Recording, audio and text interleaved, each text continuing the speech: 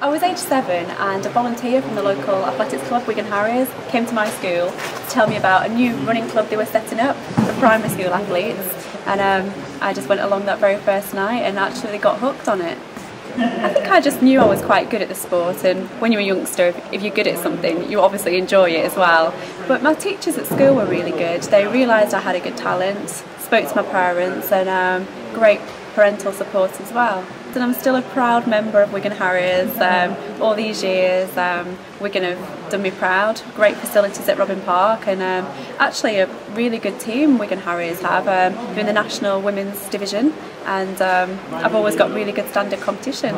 I've never found that Wigan doesn't provide me with anything that I need. Absolutely fantastic. I use all the local spaces. Hay Hall, I use Hay Hall quite a lot. Worthington Lakes, I run around there. I've got a brilliant 1K loop, which really helps me with a lot of my endurance.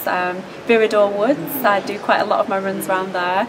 And it's fantastic actually, because all the local people, they do know me, and sometimes if I'm on a training session and I'm feeling a little bit tired, someone would only have to say to me, "Oh, come on Jenny, bring that goal back," and all of a sudden, I've got a spring in my step, and it's really nice that, I've got a good community feel, and obviously world-class training facilities at Robin Park, the actual athletics track and the arena that I use for my actual track sessions.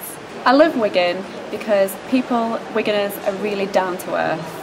They support me, they're aware of everything that's going on in the borough, and there's just a really nice community feel.